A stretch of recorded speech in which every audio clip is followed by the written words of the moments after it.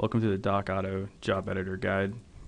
Here we'll be building a Watchdog job to give you an overview of how the job editor functions. All of our global connections would have been set up in the administrative guide.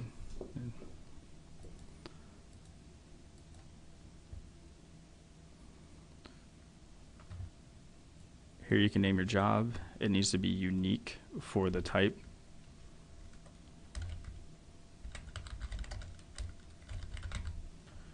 Here we'll be creating a job to monitor if any user is exporting excessive amount of items from the worksite server.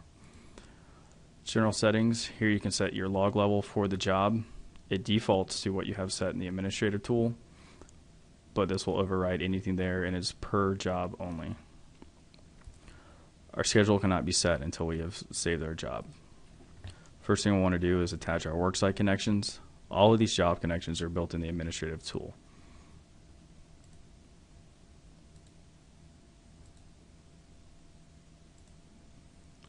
For Watchdog items, we can build queries that we can use for variables to plug in later if you like. In this particular video, we will not be doing that, but if you require assistance, please contact support at docauto.com. Our evaluate time window will show you the threshold on which we will be checking. So we can check for items that have happened in the last hour, last 30 minutes, last couple days, last couple weeks, however you like.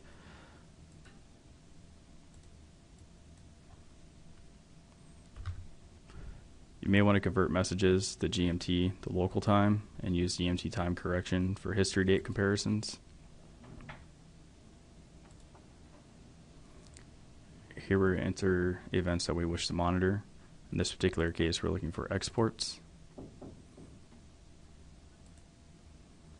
And anytime it happens more than 5 times within our threshold window, we would like to be notified. If you like, you can disable the user account that is flagged for this operation. Here we can set filters for users or groups. This is useful if you have an attorney assigned to a particular client matter and they would like to be updated anytime something happens within that client matter. Here we can filter on metadata. Anything that you can pull back from worksite through the custom fields, and a few others we can filter on.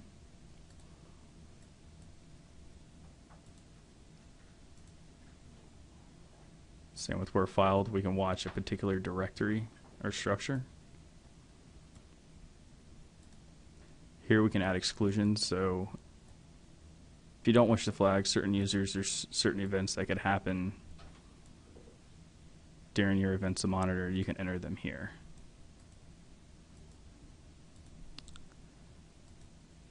We need to set at least one action. Typically you will want to be notified.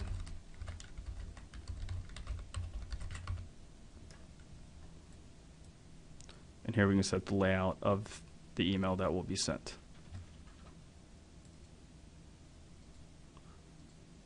We can flag almost any metadata type to be in there. And if you want, for each document that is flagged, we can include an NRL link back to that document.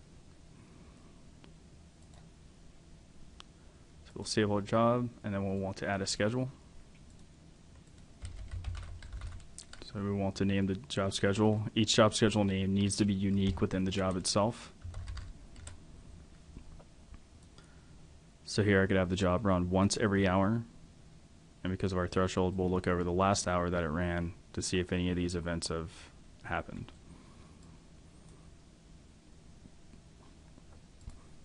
You can start it and set arbitrary end dates or beginning dates as needed.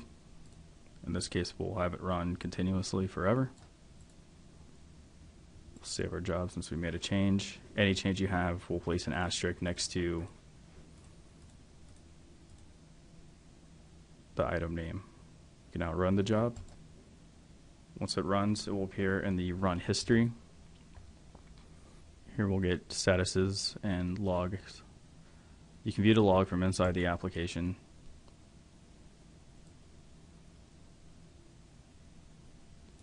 So here we see within the last hour no one's exported more than 5 documents.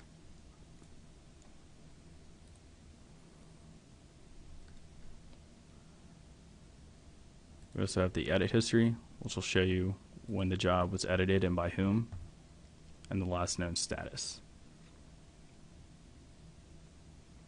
For more information, please see the user guide.